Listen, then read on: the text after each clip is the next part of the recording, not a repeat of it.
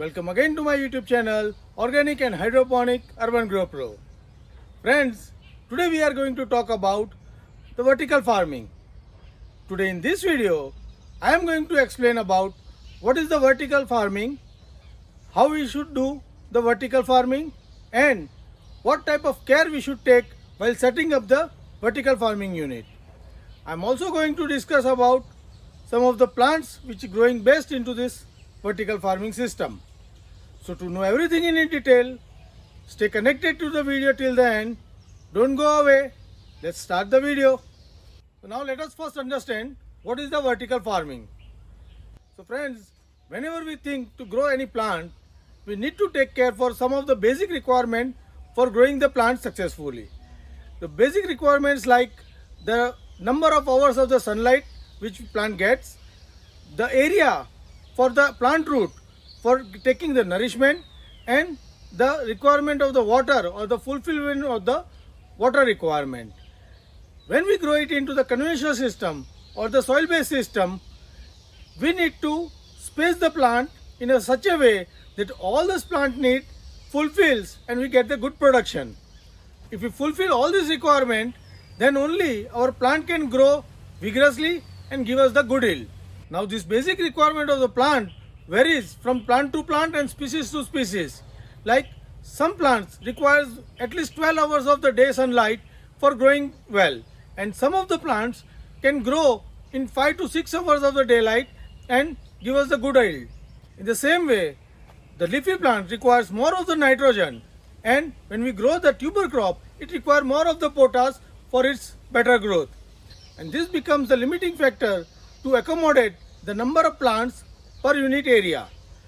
Alternatively, we can increase the number of plants by growing it into the vertical manner by fulfilling all this plant need like sunlight, nutrition and the water, and get the more number of plant per unit area, and that is how we can get the more yield per unit area.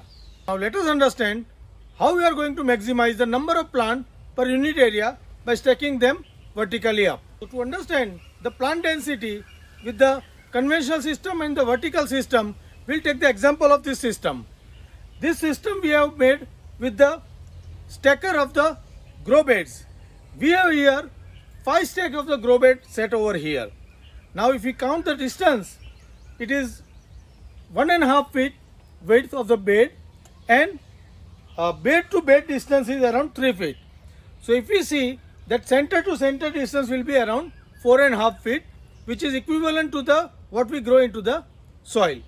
Now if you see that we have 5 stacks like this. So if we count directly that against the soil, we can have in the multiple of 5 number of the plants over here.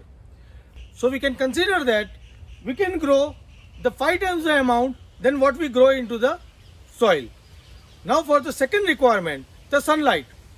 Now when you see that few plants require 4 to 6 hours of sunlight and grow well. Now here we have a distance 3 feet between bed to bed, and if we count the angle from this vertical line to this top angle is around 35 to 36 degree, and if you count the sunlight and sunrise to sunset is between 180 degree. So if you roughly count that, it will get the 1/5 of the light directly on the plant, and remaining hours it will get the diffuse light. So now if we consider 13 to 14 hours of the daylight, so here we will get 3 to 3.5 hours of the direct light on this plant, and the remaining time it will get the diffuse light. And many of the plants like turmeric, ginger and other tuber crop grows well with this amount of the light. So we can grow them into these stackers in the layer. Now if you want to increase number of stackers, then simple thing, you need to increase the distance and maintain the light hours. That's how you can increase the number, and per unit area you can have a more number of the plants. Now let us understand what is the overall yield what we are going to get from this system. Now watch the video till the end, and if you find this video interesting and useful, then give me a like. Also share it with the like-minded people. Express your view in a comment box and feel free to give any suggestions to improve. Let's watch the video. Don't forget to subscribe. Now let us understand what is the overall yield which we are going to get from this system. When we compare it to the conventional system, we have already put the 5 layers of the growing media. That means we have the 5 times more plant than the conventional system. Also, when we grow it into the conventional system with all the sources available for its good nourishment, due to the limitation of the soil to supply the nutrient as per the plant need with a different stage. Here we are going to use inert media like a coco pit. So we can supply the nutrition as per the plant requirement as per different stages. Like in the initial stage of the plant growth, plant requires more of the nitrogen for its vegetative growth, and we can maintain that nitrogen level with the nutrition what we feed through the water. In the later part of the growth, when the tuber is starting initiating and the tuber is getting developed, it requires more of the phosphorus and more of the potash, which we can supply by balancing the nutrition formula and supply it with the water and give the optimum nutrition to the plant for its growth. So this result in good growth of the plant and converted into the higher yields per plant. It is observed that in this system, sometimes the plant gives 3 to 4 times the yield than the conventional one. But on a conservative side, if we consider that we are getting the twice the yield compared to the conventional system, and we have already the 5 times the plant, then overall yield per unit area will get at least the 10 times than the conventional system. And this considered to be very good yield in this system.